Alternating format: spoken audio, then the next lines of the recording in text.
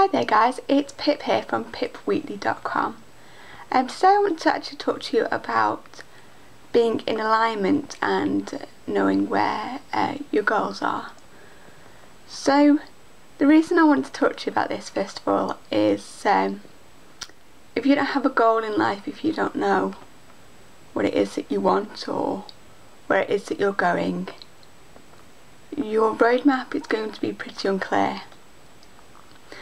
And if you ever listen to any of the speakers, you know, any of the motivational speakers like Tony Robbins or Les Brown, Deepak Chopra, Lisa Hay, that kind of stuff, they'll all tell you that you need to know at least where you're going and then work out a roadmap backwards from there. It's kind of like having a sat nav. You need to know where it is you're going and then it can, you know, plan the route for you.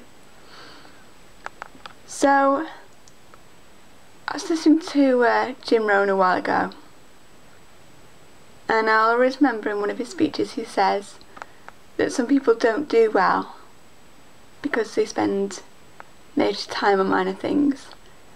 And because you can see me and I can't see you, I just want you to raise your hand, or if you're in public, just blink your eyes at the screen right now if you know what I'm talking about. Because one thing's for sure, from my end, I certainly do. I cannot tell you how guilty I am of doing this. And often I don't mean to do it in a bad way. It's usually because I'm like, oh, you know, we have a big family, me and my siblings, you know, big extended family, lots of uncles and cousins and their children and that sort of thing, and it's always somebody's birthday or something coming up or some event at work, or, you know, so we're always trying to plan and be one step ahead of the game, and we always take our eyes off the ball long enough to kind of let it roll away. So often I've come back from doing things and gone, oh, I forgot what it was I was coming back to, and I have never ever, I don't think ever, been serious enough about a plan to see it through. And you know, if you do listen to Les Brown, who I think is you know, he's one of the first motivational speakers, I think maybe the first that I found, and I love his speeches, and I know it comes from a place of integrity because of his story, but he always says, you know, about making this your decade. If you want to make this your decade, you've really got to think about, you know, where you are, and he talks about knowing your strengths and your weaknesses and knowing what a full rich life would mean to you. And I've always thought that a full rich life would just mean me as I am now, you know, kind of chilling out and maybe not doing a lot and maybe not having a lot of contacts. I'm pretty happy with that kind of side of my life. And a lot of it is about learning to dream again, because I think so often as we grow up in life, we have to get a grip on this thing called reality, and reality squeezes the lifeblood out of so many things. It's just unbelievable. You know, we're told by people who've stopped dreaming that we've got to stop dreaming, or at least that's what's implied, and we've got to settle down, and we've got to, you know, settle on a vocation or a career, and it's got to be right first time, and you know, there isn't any time to experiment because bills are serious, and what are we going to achieve in our lives, and what we have to show for it, and it's all measured on grades and success and, you know, certificates, and you know, it's not measured in terms of personal breakthroughs or you know, personal kind of achievement and self-fulfillment, and I really think it should be. So you've really got to know where you're going, and this is the core of everything. I think it's something that actually at the moment I am majorly struggling on, and to be honest with you, thank goodness I am realising I'm struggling on it, because I today I've had to take some major time out and really come back to myself and go, what is it that you want to leave behind? What is it the world needs from you? What type of person do you need to grow into? What is it that you want people to feel when they hear about you, or when they associate your name with things? What is it that you can help them with? What can you give them time on?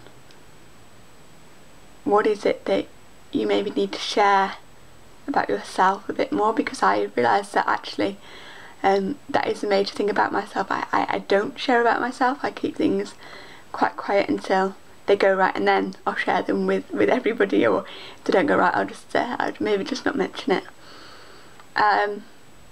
Because I'm not always proud of the way things fall at the wayside, and I don't know what the next step is to do.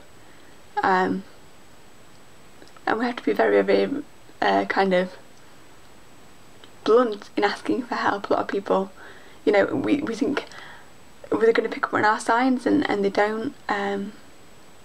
So this is a major thing, and you know what?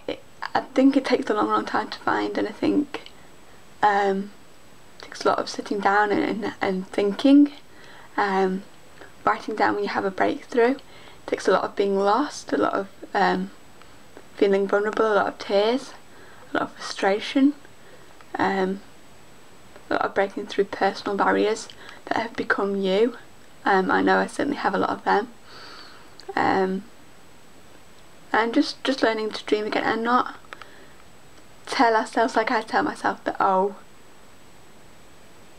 yeah, but you know, that's not a real thing, because it could be if you want it badly enough. I mean, let's face it, I mean, somebody out there once wanted to be a clown and became a clown, and that's what they do as a livelihood. So if that's a silly dream but it came true, then whatever your dream is, I'm sure it can come true too. But we've got to really focus on this. And the other thing is, this is going to be really difficult to do, but you've got to get rid of what I call optional extras. So spreading yourself too thin, I have found, has always made me unhappy, really unhappy. Even if the things I'm doing are things I love, I just don't dedicate myself enough to each task, and that makes me stressed, and I'm always chasing up on myself. And I've cut down a lot of things, but I need to cut down even more. I carried some things through from last year because I thought, well, that was a good idea, or I enjoyed that, or whatever, and I need to keep that with me for this year. And I think I need to get rid of those. I think I might still be clinging on to some people in my past because I want to give them the benefit of the doubt. But as Brendon Burchard, if you've ever read his book, The Motivation Manifesto, I'm sure he's got more than one book, but that's one I'm reading, and I read something where he said that people won't go just because you want them to, they'll stay as long as they can, and you've got to do the work to take them into or out of your life. And it's not easy, but you know, I always thought people would go from my mind, and they don't. I've got to make a real effort to consciously, and I mean consciously, write it down, sort through the people that are helping me and the people that are not. I think that's what it boils down to. I mean, don't get me wrong, there are some people out there who, you know, I literally adore, but they're not as good for me as I would like them to be. And I think this is the point where I either need to say, hey, I need just a bit more from you, which is going to be difficult because I'm not that kind of person, or I need to say, listen, I really need to concentrate on myself, and I'm not going to be in contact So this is personal growth. This is the pain of growth, growing pains. I'm sure you've heard of them. And I just wanted to share that with you today, because if you're like me and you've ever felt a bit out of alignment with yourself, not really sure about what it is you should be doing, and life's okay, but you just know somewhere there's something a bit more, I really would encourage you to be patient, but really make a start on trying to find that. And there's going to be a lot of discoveries where you try something and you know what, it's just not right for you.